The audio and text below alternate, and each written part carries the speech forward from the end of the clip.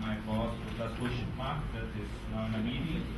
And just to let you know that after his presentation, we're going to go straight forward to Professor Antônio Zago to give his talk because he has to leave. Then we'll open for questions. So, as I mentioned, it's a great honor. Just to take 10 seconds to speak about Papel, that we just had a very nice and a very pleasant, and hopefully that will go forward in results of a compromise of a scale of Papel. To have a series of projects and commitments and individuals writing out. Eventually, the agreement already have, but then the first call for proposals, so real call for proposals, real money. So, okay, Professor John, thank you again.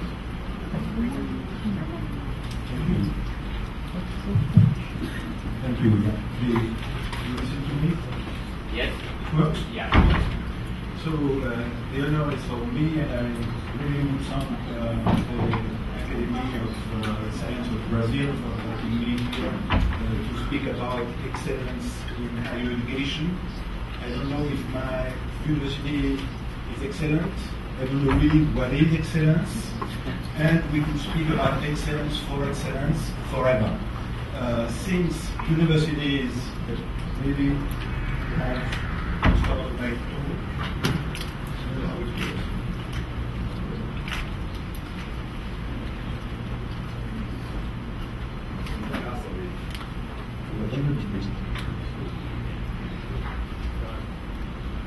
okay. So universities are a major player in society.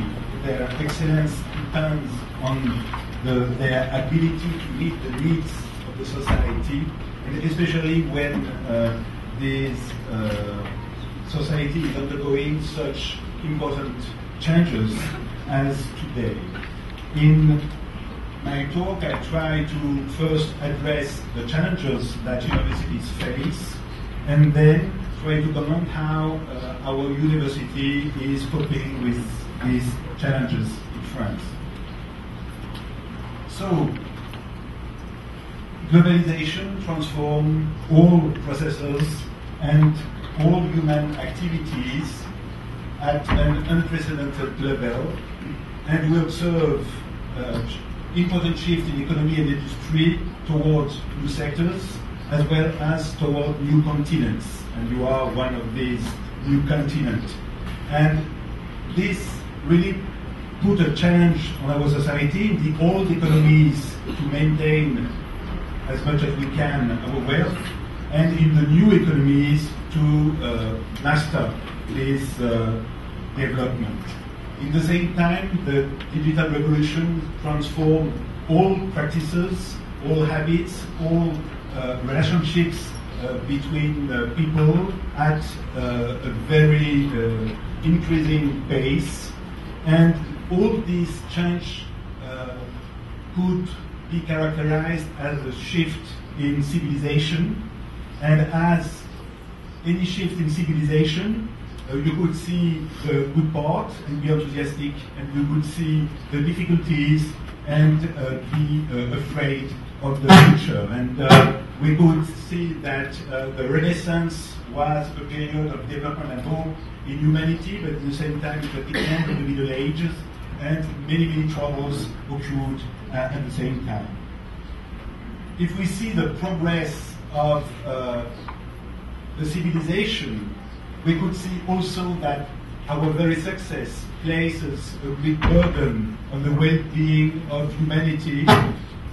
Question about the global warming, the scarcity of water, the health situation of the majority of the population.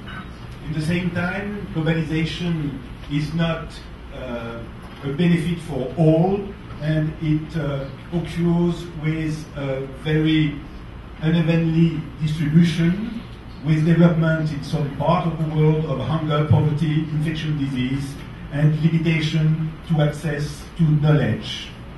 And if we want to sustain this new period of the human civilization, we have to cope with these extremely important and hazardous challenges.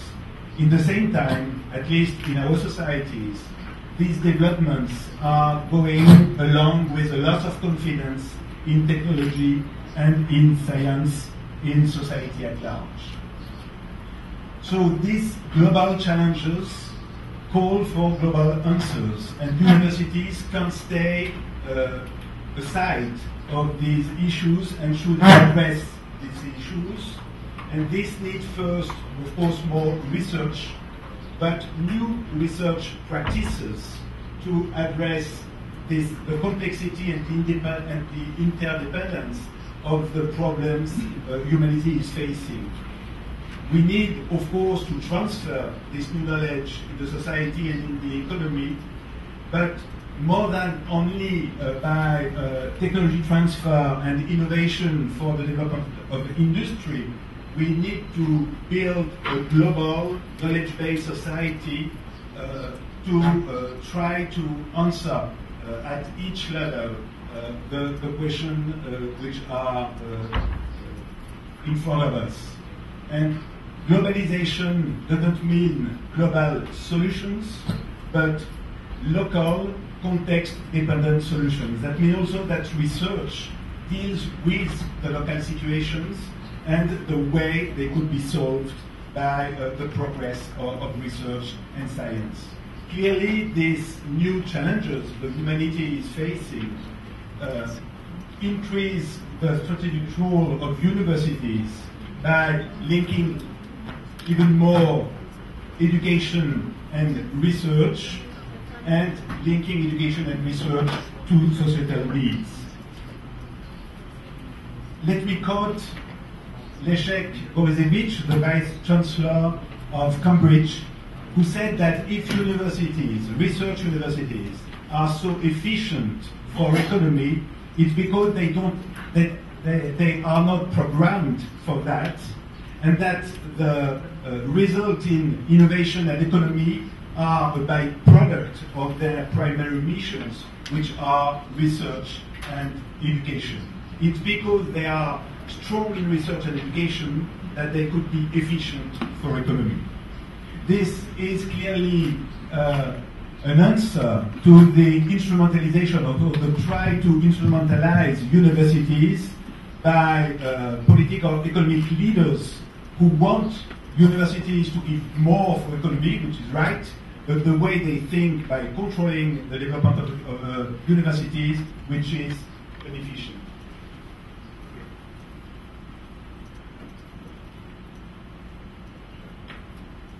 If the world is complex, it has always been done, but what is new with the development of knowledge in the 20th century is that it is clear now that the world is contradictory, context-dependent, and not linear or coherent. And as a consequence, one simple discipline couldn't cope with that, and we need to develop new avenues of interdisciplinary research and interdisciplinary education to progress. The role of research universities is to understand, anticipate, and prepare this transformation of society, to encourage a comprehensive approach to these complex issues, and at the same time to rebuild or to build a framework of confidence, creativity, and responsibility, which will be necessary for the transition we are facing. It's probably more important in the old Europe, which is facing a quite long crisis and which could lost confidence in its future. And we really have to rebuild this frame of confidence and responsibility. The role of research universities is to develop the culture of curiosity, creativity, critical thinking, which make our researchers freely exploring new avenue of knowledge. These discoveries cannot be programmed, cannot be defined by advance, and it's why basic research is so fundamental, not only for the success of the researchers, but also for the success of their transfer and of innovation. There is no innovation on demand, and the disruptive shifts of knowledge are always unpredictable.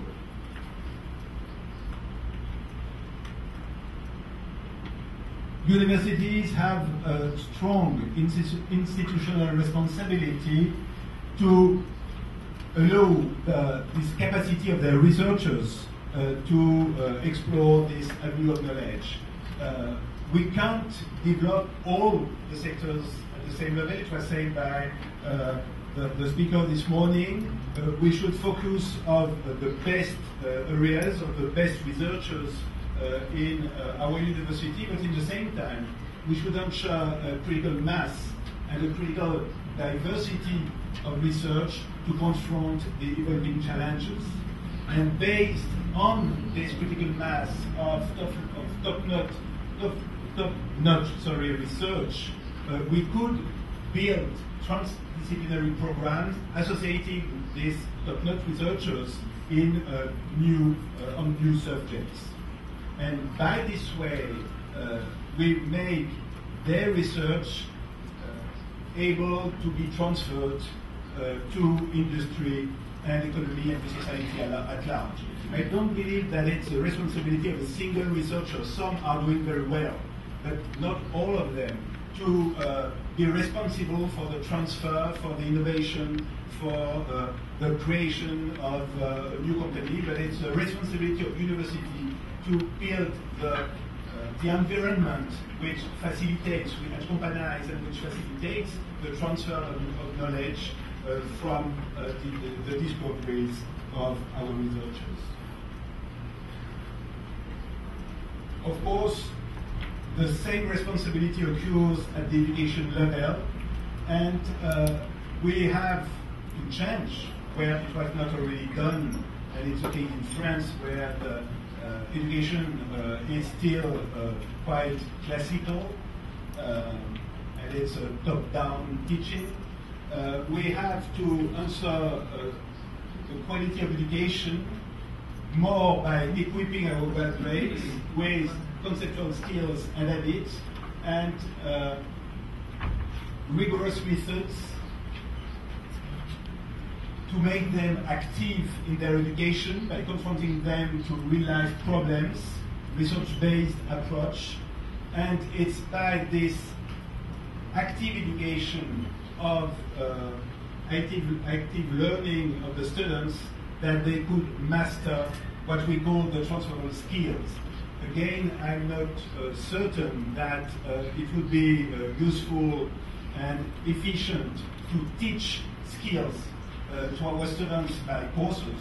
I don't think that a course of creativity is really efficient, but it's important to develop within the curricula, within the courses, by the way we teach, to develop the creativity of our students and to let them again explore their own ways to build their knowledge. And by this way, not only we train and we produce leaders for the economy and the society, but at the same time we produce informed and responsible citizens. So let's see now how we try to cope with these very important challenges at my university. As I said, I don't know if we could be characterized as an excellence university. We have no endowment. We have very small fees. We have no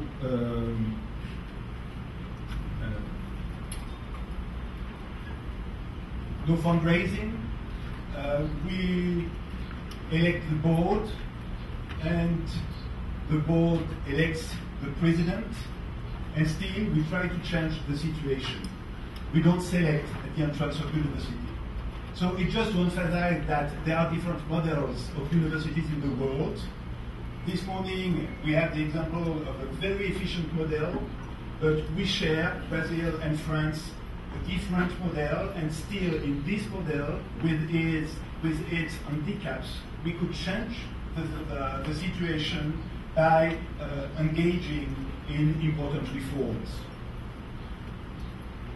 So UPMC is the leading university in France, the 6th in Europe, 35th in the world under the Chambaz ranking, and we were created in the 70s from the University of Paris, but as a university for science, engineering and medicine.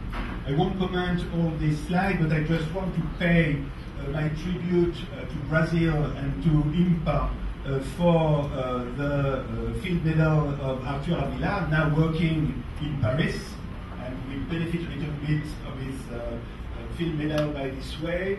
But it's, again, the best illustration of the long-term cooperation between the mathematics schools of Brazil and France, of Rio and Paris, and we are very proud and happy for that.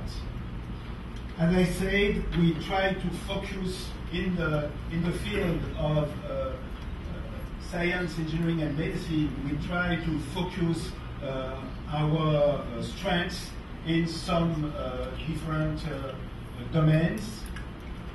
I won't comment the slide neither, but what I would say is that in face of the global challenge, we have to try to make some understanding of them. We are, at this time, at my university, limited by the way that we encompass only science, engineering and medicine, and that we don't benefit at this time of social and human sciences. And it's why we engaged in the building of a university cluster, Sorbonne University, which is a comprehensive research university which associates two UPMC leaders in France in their disciplines, Paris-Sorbonne in humanities and social sciences, the National Museum of Natural History, the business school INSEAD, the Technology University of Compiègne, and along with the four main research institutes in France, CNRS in CERN, IDRD in development, and INRIA, which are all developing strong collaboration with Brazilian scientists. So the objective of this cluster is not to set a new level of bureaucracy, but really to try to uncover the frontiers between disciplines and try to cover a complete range of academic domains and to foster interdisciplinarity. Our project, as 7 other projects, was elected by the Investing for the Future program and selected by the international jury 4 years from now. And as I said, our goal is really to try to reach a more global, comprehensive, world-class research and education. In this way, based on our strengths, again in the Investing for the Future programs, we developed a series of excellence laboratories which do not replace the classical laboratories. We have still our laboratories in physics, mathematics, chemistry and so on. But these excellence laboratories are interdisciplinary scientific programs covering a large question and with fundamental and applied research. And there is an incentive to boost innovation from this research. In the same time, these excellence laboratories are are mobilized to help to strengthen our education, and we have high-level research-based research programs along with these excellence laboratories.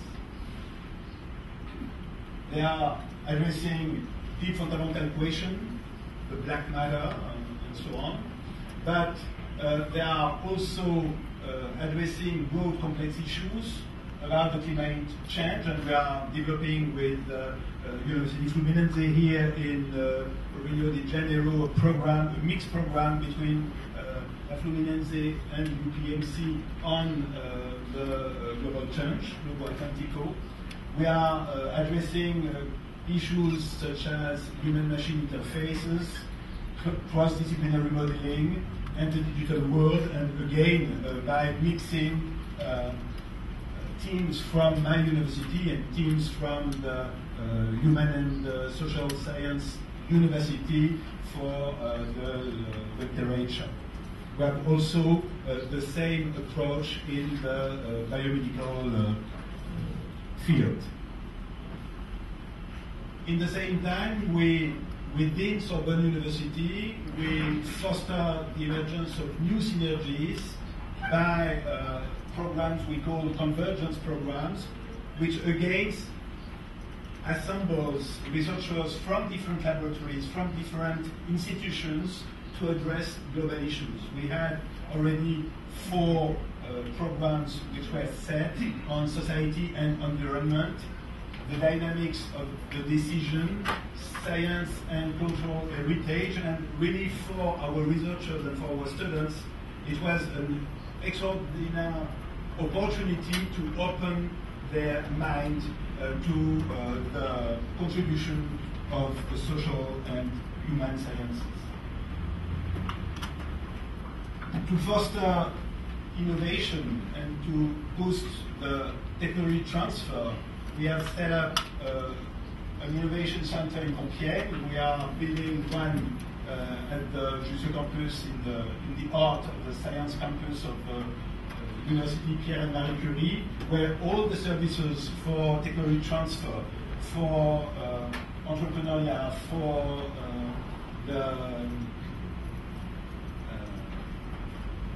developing partnership with industry are gathered along with special courses for students interested in management, science and management, or entrepreneurship. At the bachelor and at the doctoral college, because they are the 2 levels of education where interdisciplinarity, transversal actions are the more important. At the bachelor level, we just tried, and it was not exactly in the line of the Excellence Initiative, we tried to transform the whole structure of our education at the bachelor level. The Excellence Initiative wanted us to focus on some few examples of excellence programs for a limited number of students, of happy fews. And we decided to start this transformation for the whole university, and as I told you, we don't select neither at the entrance of bachelor, so it concerns several thousands of students. And the objective is to make our students active in their training, and for the first month of the first year of education, they have to attend a course to think about their expectation from life, from job, and to reflect on the program they should choose to try to realize their expectations. On the second semester, they have research-based workshops. It's not authors anymore, but they have to build a project as a team and to try to develop a research attitude, if I would say, in their in these programs. Finally, at the second year, we shift on a major-minor system, which was not possible in France till now, and each student has the possibility to choose a major and at the same time a minor in any other disciplines according to its project. So of course we started that at my university, and most of the students are taking a major in science and a minor in another scientific disciplines, but some are taking already human and social sciences, and we have different programs which were developed in science and political science, science and management, science and musicology, chemistry and art history, and this year we developed science and Chinese, science and German, not yet science and Portuguese, but why not? The way we developed science and Chinese is because we have 5,000 students at the secondary school in Paris who learn Chinese, and when they arrive at university they don't do any more Chinese. So in this program they go on studying Chinese in the same time as a scientific program, and they would enter in an international master with Chinese universities, and with that, with their diploma, they could really have fantastic careers in companies dealing in economy between China and Europe. German is, of course, because it's the major partner in Europe, and probably Portuguese would be the next one, because we are developing these programs with La Capes, with La Faperge, with Brazilian universities, and these programs, as I will say later, is for us the occasion to expose our students to the real world, and not only to attract international students to our university.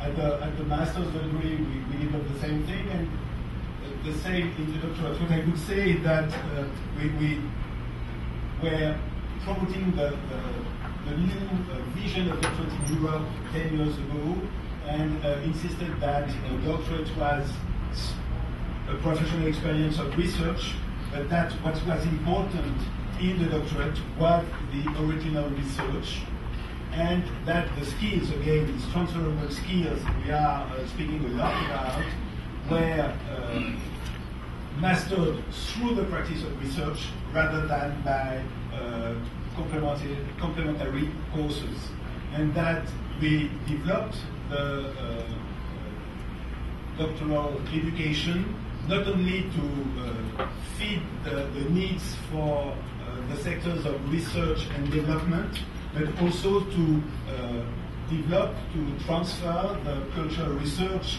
to any sectors of the society and of the economy. If we want to build a knowledge-based society, we have to develop the research spirit in all sectors of the society.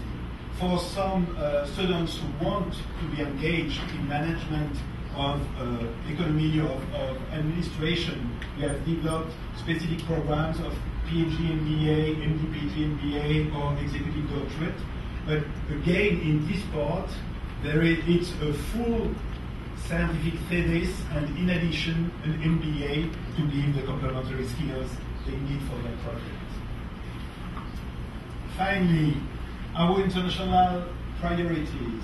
When we built our universities, we made the count of the memorandum of understanding the different members of Sorbonne University have signed the last 10 years. It was more than 1,000. That's not strategy. And the MOU is, if you pronounce it in French, you say mou, and mou means soft. So it's nothing, it's just to put in the drawer and taking the dust. So we decided to focus on a very limited number of programs to prepare our students to be active in the global society and to enable our researchers to develop more easily their action. Clearly, internalization for us is firstly a domestic objective. It's to expose our students to the world. It's to attract international students to share the courses with our French students, but it's not a market. I told you we don't have fees, and attracting international students cost for university. But it's essential for our students to be educated alongside with foreign students. These strategic university partnerships, of course, in Europe, because we have this immense objective to build the European area of research and higher education, and to overpass our frontiers, not only our geographical frontiers, it's already done more or less, but our cultural frontiers, and that's quite more difficult. And of course in the world, besides our partners in North America, we focused on the new economies, Brazil, China, India, and South Africa. And what we want to build is bilateral exchanges. Again, it's not to attract students or researchers for our universities, of course. If we attracted more than one Arthur Vela, but a series of the most brilliant Brazilian researchers who would be stronger and who would be excellent and we will climb in the Chambaz ranking, but it's not our interest. Our interest is, of course, to get very good researchers, but really to, by these bilateral exchanges, to give the opportunity to our students to have internships in the other countries. And the programs we built with La CAPES, with La FAPERGE, and with some other university partners is really to allow these bilateral exchanges and to focus these exchanges on transdisciplinary programs. Because it will help us to create this transdisciplinary spirit in our university. It will help our partner to overpass the frontiers within its university, and it would be for the best of all. So, if I would like to conclude, I would say at this step that, again, the question is not for me to be excellent for being excellent, but to be the best we could to serve the society, and to serve the society being a university independent in its research and education, but to meet the challenges our society is facing. Thank you.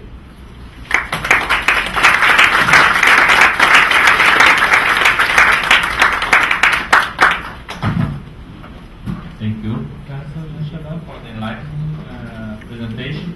So, nós vamos agora para a apresentação do professor Zago, 20 minutos, e depois teremos as perguntas para os palestrantes. O professor Zago é o reitor da Universidade de São Paulo. Ok, muito boa tarde. Muito obrigado pelo convite e oportunidade de falar para este grupo. Obviamente, a temática proposta, autonomia, governança, financiamento, avaliação, tá certo? Seria suficiente para um simpósio de uma semana e, portanto, eu não tenho nenhuma expectativa de cobrir isso aí minimamente. Portanto, eu vou tomar alguns aspectos apenas como parte desta discussão, tá certo? E quero lembrar que nós temos que voltar ao mundo real. Mundo real que tem 4 características importantes quando se trata das universidades brasileiras. Tem Lei 8666, tem estabilidade de todos os servidores, não apenas dos docentes, dos cozinheiros, dos ascensoristas. Terceiro, tem isonomia obrigatória, não tem escala de salários que pode ser negociada. E quarto, tem gratuidade garantida pela Constituição.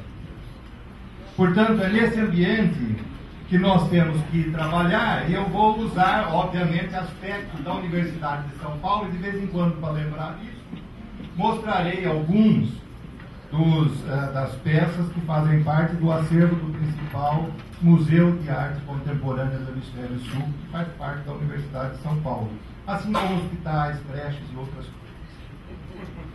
Muito bom. E é uma universidade que dizem que está em crise, e lembrando a sabedoria milenar dos chineses, que para escrever crise usam 2 ideogramas, um que diz perigo e outro diz oportunidade. Portanto, crises são, sim, situação de perigo, mas também oportunidades para mudanças. Muito bom. Mudanças que no mundo estão ocorrendo, como o professor Chambaz já disse. Rapidamente, mudanças em todos os aspectos da sociedade. E não são coisas transitórias, são coisas que estão aqui para ficar. Quer dizer, a sociedade do conhecimento, tá certo? A mudança dos eixos políticos e econômicos do mundo, tá certo? As mudanças globais e do meio ambiente, não é? Portanto, a importância da água, da universidade, da energia, as mudanças populacionais, a questão da produção de alimentos e a velocidade das mudanças tecnológicas. Muito bom, o mundo está mudando. E as universidades estão mudando.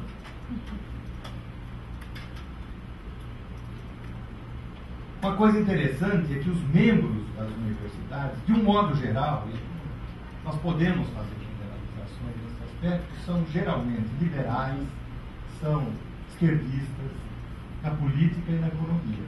Mas as universidades são extremamente conservadoras, como já havia reconhecido Clark, que já foi lembrado aqui nesta reunião hoje, porque foi quem realmente estabeleceu esse sistema de 3 níveis diferentes do estado da Califórnia, tá certo? Lembrando que poucas instituições são tão conservadoras quanto as universidades quando se trata de seus próprios negócios. Embora os seus membros sejam absolutamente liberais quando dizem respeito a todas as outras coisas. Né? Então, neste mundo em que as universidades são conservadoras, os membros da universidade são absolutamente liberais e progressistas, como é que nós mudamos a universidade? Ora, por que a universidade é muito lenta para mudar? Porque tem algumas coisas que realmente atrapalham. Liberdade acadêmica. A outra é que a estabilidade é para sempre. Reitores, administradores entram com seus planos, mas a estabilidade me garante e eu não tenho nenhum problema nunca. E o sistema universitário sempre se reproduz assim. Isto é, o sistema ratifica a si mesmo, porque ele é muito pouco exposto a qualquer controle social, qualquer controle que tem. Tá certo? A coisa mais importante na universidade, embora nós achamos que seja produzir ciência, na verdade é reproduzir-se a si mesmo. Tá certo? E desta forma, nós não conseguiremos mudar a universidade enquanto nós não mudarmos a maneira como os professores da universidade são formados. Bem, os aspectos aqui lembrados da autonomia, não é, da governança, eles derivam de algo que está garantido na nossa Constituição. As universidades gozam de autonomia didática, científica, administrativa e de gestão financeira e patrimonial, e obedecerão ao princípio da indissociabilidade entre ensino, pesquisa e extensão. Existem aqui 2 sonhos. A nossa universidade a nossa Constituição já foi descrita como uma Constituição sonhática. Não é? Ela dissemina sonhos, mas nenhuma das coisas são realidades. De qualquer maneira, o primeiro sonho, quando ele foi escrito, ele era muito mais limitado, porque dizia o seguinte: as universidades gozam de autonomia didática, científica, administrativa e de gestão financeira e patrimonial nos termos da lei. Nós devemos ao professor Goldenberg e suas pressões junto a Franco Montoro, etc., terem retirado isso, ou como está. O que é um sonho muito mais amplo, mas se forem ver, poucas universidades brasileiras de fato se aproximam desta perspectiva que aí está. Talvez seja bom fazer referência à governança da Universidade de São Paulo, que nem todos conhecem exatamente em que ela se baseia. Em primeiro lugar, ela é uma das 3 universidades mantidas pelo governo do Estado de São Paulo. Elas não são federais, são estaduais. Juntas, elas recebem 9,57% da principal taxa, que é o ICMS, que o governo do Estado recolhe. Isso significou, neste ano, cerca de 10 bilhões de reais. 10 bilhões de reais para 3 universidades. Elas têm, por exemplo, a USP tem completa e absoluta liberdade de gastar o seu orçamento, que esse ano se aproxima de 5 bilhões de reais. Gasta o quanto quiser em salário, em pesquisa, da maneira como quiser. Os empregos têm que ser criados pela Assembleia Legislativa, para nós podermos contratar, uma vez que os empregos existem, desde que haja recursos. Não é?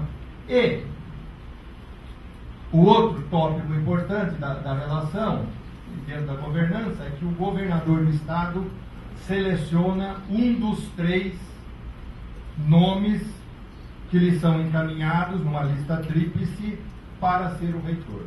Esta é a autoridade direta que o governador tem sobre a universidade. Eu pulei um. Bom, ele escolhe de uma lista que é elaborada por esse tipo de colégio eleitoral, no qual participam os professores titulares, associados, doutores, assistentes, alunos de graduação, alunos de pós-graduação, funcionários e representantes da comunidade e ex-alunos. O que chama atenção, obviamente, é que entre 2.100 eleitores, a representação da comunidade externa à universidade é extremamente pequena. Por outro lado, predomina o componente acadêmico representado por professores em diferentes escalas, em diferentes níveis, e, de fato, o predomínio é daqueles estão mais titulados. A organização difere muito, imagino, daquilo que a maioria das universidades, tá certo? Em que o reitor tem uma série de órgãos administrativos e acadêmicos diretamente ligados a ele, e ele preside o conselho universitário. E esse conselho universitário é constituído desta maneira. No caso da USP, são 122 membros, representados por aqueles que têm cargos e que estão lá presentes ex officio, então, os reitores, corretores e os diretores de unidades. E aqueles que estão lá representando as congregações, etc., diferentes categorias, os representantes de estudantes e, novamente, os representantes da sociedade, que são, neste conjunto, extremamente reduzidos. Muito bom. O outro aspecto a ser considerado nessa discussão é como que se geram os recursos que representam, que dão vida à universidade. A maior parte desses recursos vem, como eu disse, da transferência direta do governo do Estado. Isto é, são recursos obtidos de forma não competitiva, não submetida a qualquer meta previamente estabelecida, tá certo? E que não estão sujeitos a nenhum tipo de controle social. Quer dizer, o único controle é, depois de executado, ver se tecnicamente os gastos foram feitos corretamente ou não, obedeceram à Lei 866 ou não. Então, a grande quantidade de recursos da universidade é obtida desta forma. Da forma competitiva, com base em avaliação por pares, com base na dependência de resultados, que tem algum tipo de avaliação externa, esses recursos são muito reduzidos, representam aproximadamente 20% dos recursos da universidade, grande parte deles vem de agências federais, FAPESP e outros que são contratos de pesquisa. Bem, nessas circunstâncias que eu mostrei, eu entendo que as grandes fraquezas desse sistema, representado pela Universidade de São Paulo, e que de certa forma representa também o que ocorre com as suas duas outras irmãs, a Unicamp e a Unesp, e eu não sei até que ponto representa as demais universidades, as universidades federais. Os principais pontos são, primeiro, que há controle quase nulo externo sobre o planejamento e a vida da universidade, quase nenhuma influência. A ausência de qualquer tipo de link entre orçamento e planejamento. Uma vez que o orçamento é dado pelo governo, ponto, tá certo? E nós sempre, claro, vamos achar que é pouco. E, portanto, esse orçamento depende essencialmente de recursos vindos do governo. Não é? E isso não depende nem de avaliação externa, nem de controle, nunca é obtido na base competitiva. Certo? Portanto, o controle social sobre a universidade é muito pequeno. Um outro aspecto que eu vou aproveitar para falar um pouco, porque acho que é relevante nas nossas universidades, é de que forma que nós podemos interferir, se é que é possível interferir, para quebrar um pouco a segmentação, vamos dizer, introduzida nas universidades pelos departamentos. Quer dizer, a vida departamental introduz modificações, introduz segmentação que, a meu ver, começou, nesses últimos anos, a ser lesiva à vida da universidade. E aqui eu gosto de lembrar o meu autor preferido no que diz respeito à vida e ao pensamento das universidades, que é Karl Jaspers. E ele aponta que a questão da divisão da universidade em diferentes aspectos, quer dizer, o ponto em que nós colocamos essa divisão é absolutamente convencional, tá certo? E isso significa o seguinte, que de tal forma que talvez as pessoas, os cientistas, os scholars mais criativos não encontrem na universidade, como ela é, um local que lhe seja adequado, porque não é bem esse professor que nós queremos. Nós gostaríamos de alguém que fizesse exatamente aquela outra coisa, que está dentro daquilo que nós já dividimos aqui o bolo. Tá certo? Esse sujeito não se enquadra muito bem. Então as pessoas mais brilhantes provavelmente não encontram espaço nas nossas universidades, que sempre vão preferir alguém um pouco medíocre, mas que se enquadre muito melhor naquelas divisões já pré-estabelecidas. Aliás, ele fala uma outra coisa também que não está aqui, descrevendo os concursos universitários, e que foi isso em 1946, mas eu acho que não mudou muito. Ele diz que dificilmente o indivíduo mais brilhante será escolhido num concurso universitário. Tá certo? Também a banca não vai escolher o pior, porque fica feio. Vai escolher o que está lá em segundo, terceiro lugar, que nunca vai ameaçar aqueles que estão na terceira. Eu acho que isso continua verdadeiro. Mas ele aponta para a necessidade de reunificar o pensamento da universidade. Bem, nós procuramos...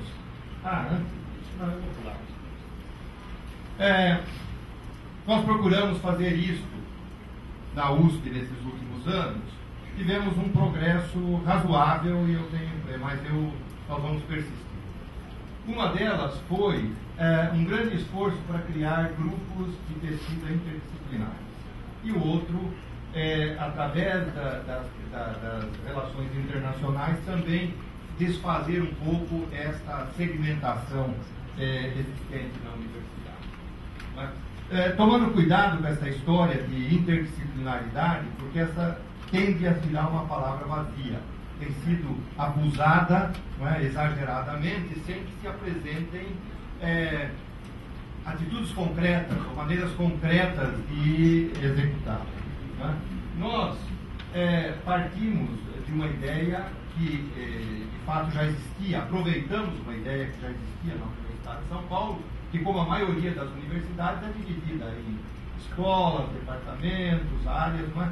Que servem muito bem, ou aproximada bem, hoje acho que nem para ensino servem muito bem, mas para administração, mas que não servem para pesquisa. Claro, pesquisa muito mais interessante nós termos a pesquisa organizada com base em temas centrais e que extrapolam os limites departamentais e que se reorganizam à medida que isto vai progredindo.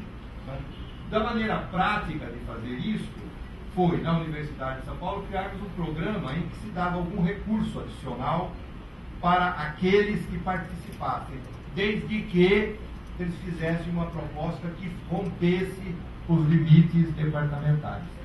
Com isso, foram criados grupos de pesquisa interdisciplinares nas diferentes áreas do conhecimento, como, por exemplo, os que estão listados aqui, servem como exemplo, tá certo?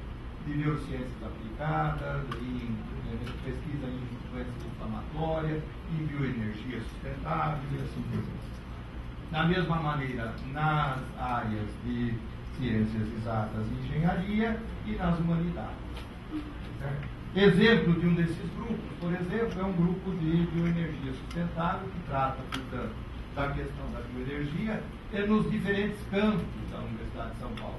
Em São Paulo, em Ribeirão Preto, São Carlos, Lorena, Piracicaba, e em cada um deles há uma maior concentração em alguns tópicos desta questão que é comum e que interessa a todos. Tá certo? E que passa, portanto, desde biomassa para energia até os aspectos sociais, econômicos, lucrados, etc. Bem, o outro instrumento que nós temos tentado usar para também fazermos um progresso nesse aspecto é a questão das relações internacionais, criando grupos de pesquisa mistos da Universidade de São Paulo com aqueles de outras universidades. Bem, pausa.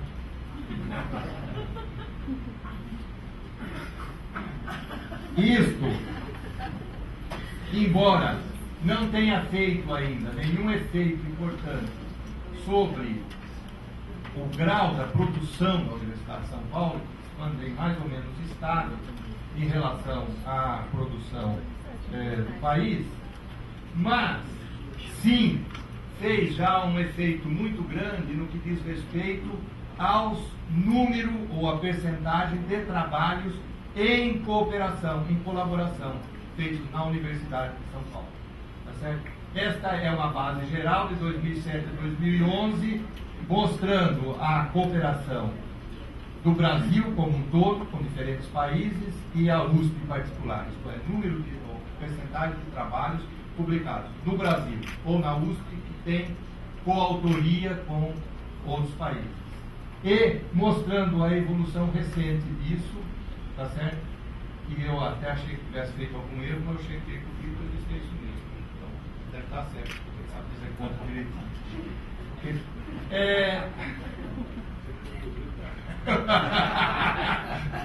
O Jorge não concorda. Mas eu tinha falado que era 25. Tá bem. Não, mas o importante era a média brasileira e ver que a USP, espero que continue crescendo. Tá bem. Era esta, vamos dizer, a contribuição que eu podia trazer aqui nesta reunião. Obviamente, não cobre tudo que faz parte da pauta, tá? Mas eu espero que ajude na discussão de uma visão muito segmentada nesse momento. Muito obrigado. É que este curso precisaria ser revisto para entender se o impacto que ele fez é o mesmo daquele das pessoas que ele teve, é aquele que as pessoas que o fizeram sonharam que ele teve.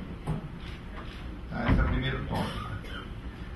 O segundo tópico é também importante, é que qualquer dessas iniciativas, elas, para serem bem-sucedidas, precisam de um campeão, precisam de um lutador que estabelece, faz funcionar. É claro que tudo isso precisa sempre ser institucionalizado, mas nós sabemos que apenas a institucionalização não faz mudanças. O que faz mudanças são pessoas convictas de que precisam fazer e se dedicam a fazer.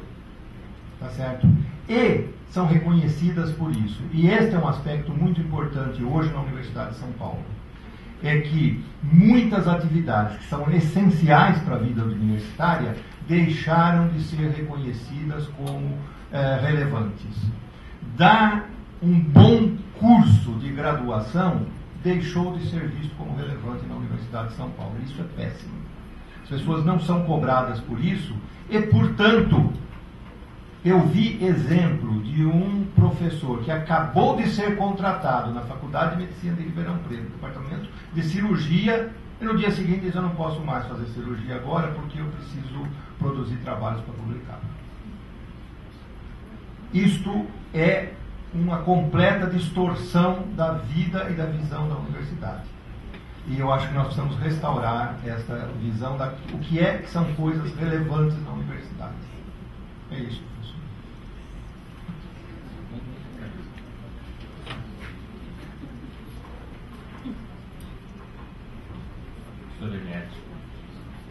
Eu queria perguntar para o senhor o que o senhor acha que a gente pode consertar, onde é que a gente pode começar? De isonomia, eleição para reitor, partido político na universidade. A gente tem que começar por alguma coisa, porque eu cheguei à conclusão que se a gente quiser consertar tudo, não vamos consertar nada. Então, a gente pode começar por onde? O que é mais fácil? Onde é que dá para ver luz no fim do túnel? Olha, eu não sou a pessoa para dar conselho. Só posso dar um. Não comece enfrentando uma greve de funcionários. Não sei, professora. Eu acho que o que faz a universidade não é o reitor, obviamente. É o conjunto de lideranças que existem dentro da universidade. Foi isso que fez, por exemplo, a Universidade de São Paulo ser muito forte no passado. Foi isso que fez com que as duas reformas universitárias pelas quais ela passou, a certa de 68, 69, que resultou na cassação do vice-reitor que estava em exercício, etc., e a outra em 88, na época do Rodenberg, fez com que os debates que lá ocorriam fossem do mais elevado nível, tá certo? Tratando das questões centrais da universidade e conduzido por pessoas que eram reconhecidas por toda a sociedade como pessoas muito relevantes. Hoje, nós temos um debate que é muito fraco. Pessoas que, investidas de sua representatividade sindical, querem conduzir os destinos da universidade. Se os acadêmicos não reassumirem o seu papel, não há salvação. Não há lei, não há determinação governamental, não há reforma de ministro, não há troca de reitor que mude isso. Ou os acadêmicos retomam a universidade com toda a força, ou não há futuro. Eu sinto muito ser pessimista assim. Olha.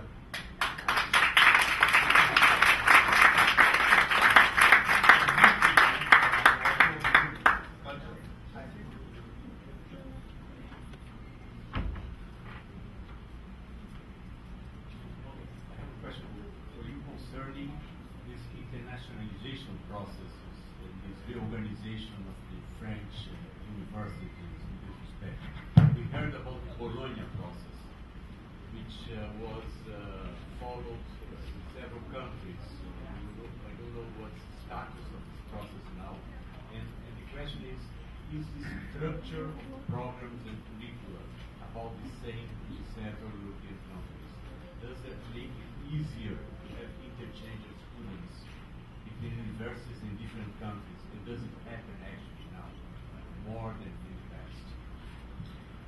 Yes, definitely yes. So the Bologna process is still living.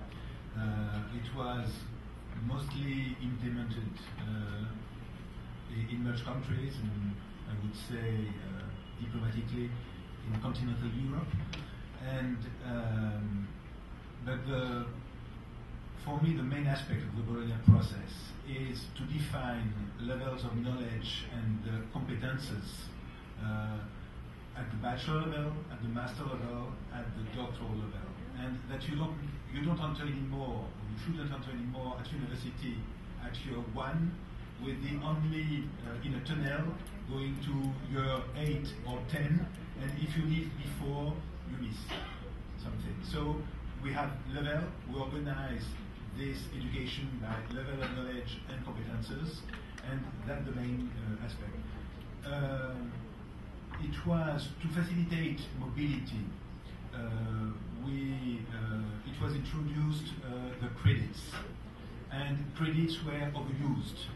And when I was chairing the Council for Doctoral Education of the European Association of Universities, we were fighting very hard against the European Commission and some countries who wanted to introduce credits at the doctoral level.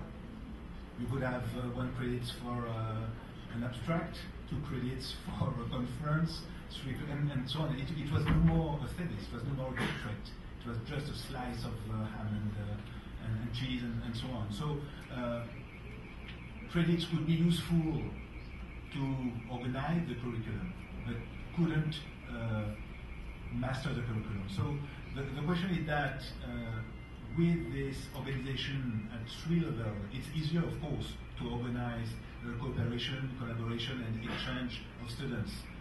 Most of education now in Europe is organized by semesters, and so we try to develop, and there is a European program, Erasmus Plus, to foster exchange of students. But still, it concerns hundreds of students, and we have hundreds of thousands of students. So we didn't have yet find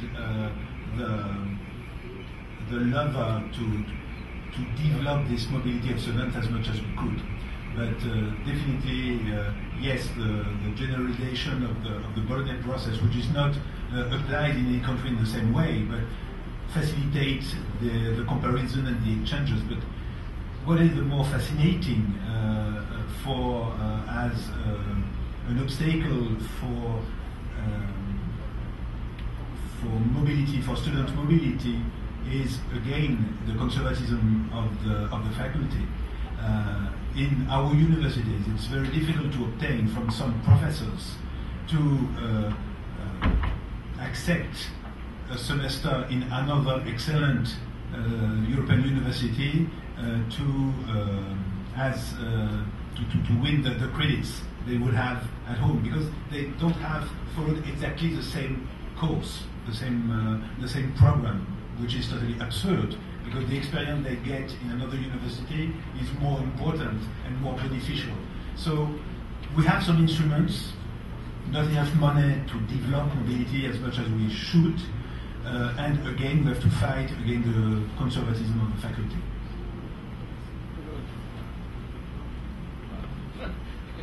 Okay. I have to play the At the same time.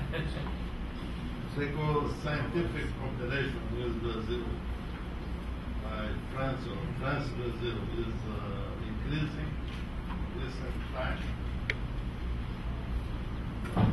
What is your view on that? Globally increasing? I guess that it's increasing. The way it is increasing is more questionable. So we have the scientific relationships. I didn't talk a lot about the scientific cooperation between our researchers, because I think that the institutions play a very little role in that. As it was said, we need champions, and when international scientists want to work together, they just work together, and we have to give a little bit of facilities for them to work together, but we don't have to interfere. So these collaborations are developing. The way the cooperation develops at the education level is dealing with bureaucratic processes. And Georges knows very well, and is probably even more upset than I am, of the poor results of the French agency dealing with international cooperation with CAPES and with other institutions. So For example, this agency, which is Campus France, does not allow in practice Brazilian students to choose the university they want to go in. And very, very few Brazilian students could attend my university and research universities because Campus France is spreading Brazilian students in all universities, research or not research universities. So it is increasing. There is a great will of French universities to develop with Brazil. We are, of course, looking at the new economies, and from a French point of view, if you have to choose between Brazil, India, and China, Brazilians are cousins, are brothers, and so it's our cultures are so close that it's the primary country. The first visit I paid when I was elected president was to Brazil, and I went to China the year after, and I'm going to India this winter. So of course we are dealing with these countries, but there is much more to do with Brazil, and Brazil as a port for Latin America. Well, first, thank you for your very beautiful presentation. And based on the generality and richness of what you said, I dare to ask you a very simple question. At the same time that we are increasing our excellence, whatever the excellence is, at the universities, you see in the world a very, very high level of religious orthodoxy that spans not only what we think we know in the Islamic world, but it's all over. And if you want to look at the States, or you want to look at Latin America, the same thing happens. We are failing in the science culture. What is the responsibility of the university in that sense? Enormous. We don't have all the responsibilities on our shoulders, but of course we have to better explain. It was I try to say in my poor English when I speak about building a frame of confidence, of responsibility. So explaining that things are not easy, that things are not simple, that you can't simplify the problems we are facing so easily, and that there is no one miraculous solution. But against, among all the orthodoxy you mentioned, you forgot one, in my sense, is the non-stop TVs. The way you are submerged by fast, inexact, simplified information all day long does not allow people to reflect and to take time to reflect. So we have really to engage universities, but mostly our faculties, in what we call the dialogue between science, culture, and society, and giving our citizens clues to think and to make their informed choices. We don't have to choose for them, but we have to communicate some clues to better understand the world and to make the best decisions. But we are not helped at all, neither with these orthodoxies or with this new way of garbage communication. Well, I have probably a last question. But touching about as part of the talk about the transfer to the industry or transfer of the results of the university, both you and Bruce Darling pointed out that you cannot know what we turn into publication.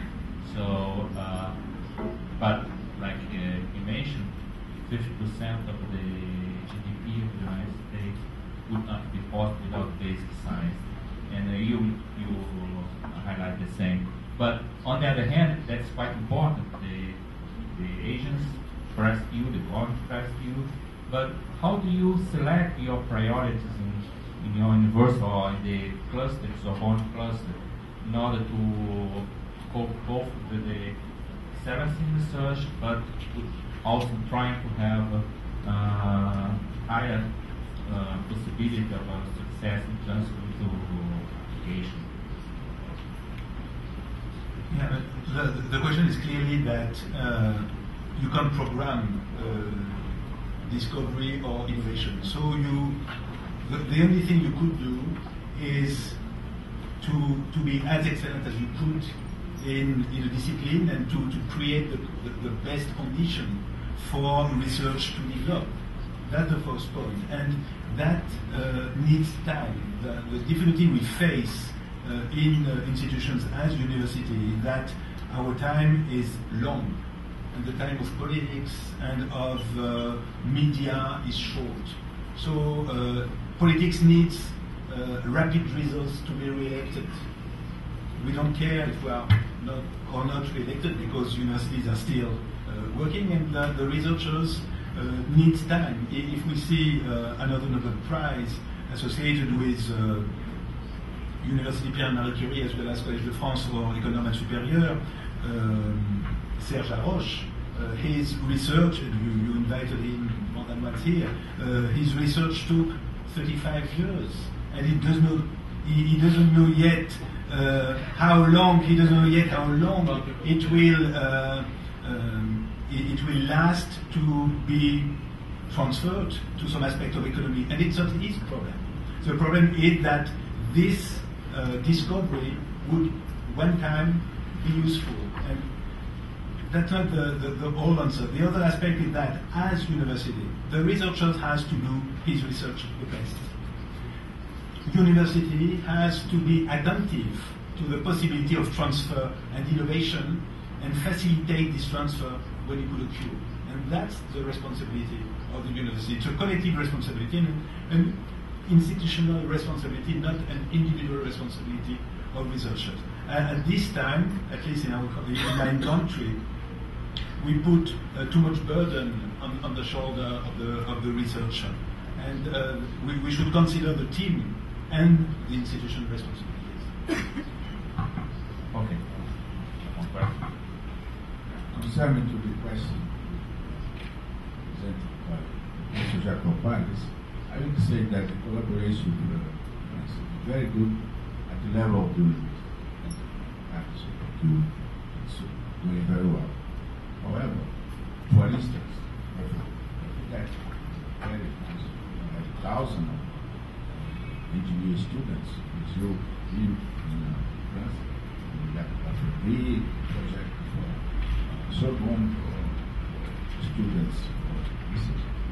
So it's going well. I'm proud that the Professor Chambaz presented was related to our part for science of work. Because we need to have a partner in each country. And in this case, because we know that last years had some problem for working directly with each one of them. But we are candidate to be direct counterparts of CAPES in France, and to deal directly with the agency rather than passing by the state French agency. Well, let's thank again. One more? Sorry. Privilege. In the past, you have military service in France. At the time of all war, colonization, and so on. There was in Brazil, I want to point out that for the service involving the young people, in mathematics, this was the cornerstone of the excellent cooperation we have in mathematics. It was very bright, also good. Very bright young people came to Brazil and stayed 1-2 years.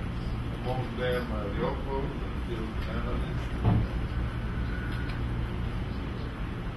famous work in Brazil, but not only him, others, outstanding mathematicians like the and so on.